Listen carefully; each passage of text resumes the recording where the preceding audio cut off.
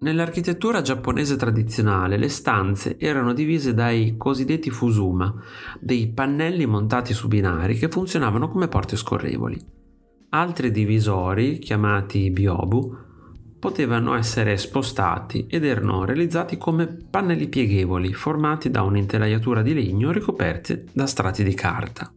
In genere si producevano a coppie, con 2, 4, 6 e 8 ripiegature attorno a un cardine, a seconda della lunghezza desiderata. Questo tipo di mobilio divenne di moda durante il periodo dei monoyama, in cui gli artisti trovarono nuovi committenti, spesso di estrazione militare. Questa coppia di paraventi ha 6 piegature.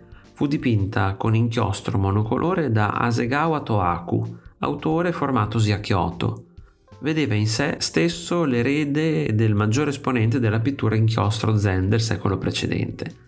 Sebbene Tohaku avesse studiato la pittura della tradizione cinese nel tempio zen di Daitoku-ji a Kyoto, egli era un artista versatile che riuscì a realizzare, secondo un'ampia gamma di stili, paraventi di grandi dimensioni.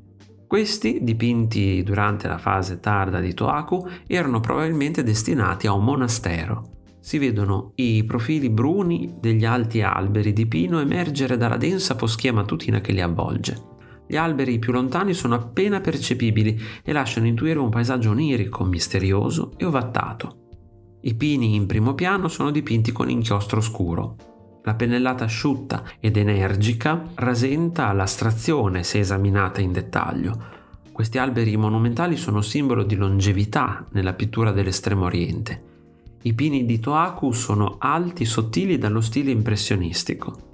La profondità dello spazio è suggerita dal colore chiaro dell'inchiostro umido usato per alcuni alberi sullo sfondo. Posti al di sopra degli alberi più scuri in primo piano, questi dirigono lo sguardo in lontananza. L'atmosfera rarefatta invita lo spettatore a fermarsi a meditare. L'assenza di immagini, tipica della pittura zen, crea tensione nella composizione e stimola l'immaginazione di chi guarda.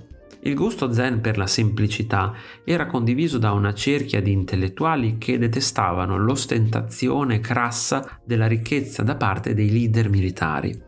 Nell'opera di Tohaku continua a prevalere una forte influenza zen. Gli spazi vuoti all'interno del disegno invitano alla serena contemplazione. Video, iscriviti al canale, lascia like e condividilo con i tuoi amici. Ti invito anche a visitare il mio negozio. Un saluto e al prossimo video di Artesplorando.